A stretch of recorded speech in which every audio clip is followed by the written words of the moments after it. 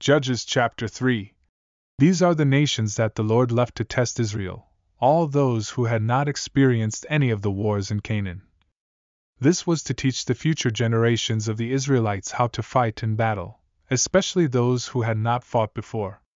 These nations included the 5 rulers of the Philistines, all the Canaanites, the Sidonians, and the Hivites living in the mountains of Lebanon from Mount Baal-Hermon to Lebo-Hamath. They were left to test Israel, to see if they would obey the Lord's commands that He had given their ancestors through Moses. So, the Israelites lived among the Canaanites, Hittites, Amorites, Perizzites, Hivites, and Jebusites. They took their daughters in marriage for themselves and gave their own daughters to their sons. They also served their gods. The Israelites did evil in the sight of the Lord. They forgot the Lord their God and served the Baals and the Asherahs. The Lord's anger burned against Israel, and He handed them over to Cushan-Rishathaim king of Mesopotamia, and the Israelites served him for 8 years. When the Israelites cried out to the Lord, He raised up Othniel son of Kenaz, Caleb's youngest brother, as a deliverer. The Spirit of the Lord came upon him, and he judged Israel. Othniel went to war, and the Lord handed over Cushan-Rishathaim king of Mesopotamia to him, so that Othniel overpowered him. Then the land had rest for 40 years. After Othniel son of Kenaz died, the Israelites again did what was evil in the Lord's sight. The Lord strengthened Eglon king of Moab against Israel because they had done what was evil in the Lord's sight. Eglon formed alliances with the Ammonites and Amalekites, then went and defeated Israel and took possession of the city of palms. The Israelites served Eglon king of Moab 18 years. The Israelites cried out to the Lord, and He raised up Ehud son of Gera, a left-handed Benjaminite, as a deliverer for them. The Israelites sent him to Eglon king of Moab with tribute.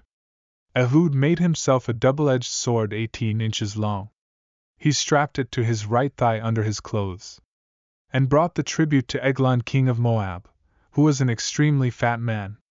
When Ehud had finished presenting the tribute, he dismissed the people who had carried it. At the carved images near Gilgal he returned and said, "King Eglon, I have a secret message for you." The king said, "Silence!" and all his attendants left him. Then Ehud approached him while he was sitting alone in his room upstairs where it was cool. Ehud said, "I have a word from God for you." And the king stood up from his throne. Ehud reached with his left hand, took the sword from his right thigh, and plunged it into Eglon's belly. Even the handle went in after the blade, and Eglon's fat closed in over it, so that Ehud did not withdraw the sword from his belly. And Eglon's insides came out. Ehud escaped by way of the porch, closing and locking the doors of the upstairs room behind him. Eglon's servants came and saw the doors of the upstairs room were locked. They thought he was relieving himself in the cool room. The servants waited until they became worried and saw that he had still not opened the doors of the upstairs room. So they took the key and opened the doors, and there was their lord lying dead on the floor. Ehud escaped while the servants waited. He crossed over the Jordan near the carved images and reached Sirah. After he arrived, he sounded the ram's horn throughout the hill country of Ephraim. The Israelites came down with him from the hill country, and he became their leader. He told them, "Follow me, because the Lord has handed over your enemies, the Moabites, to you." So they followed him, captured the fords of the Jordan leading to Moab, and did not allow anyone to cross over. At that time, they struck down about 10,000 Moabite men, all strong and able-bodied. Not one of them escaped.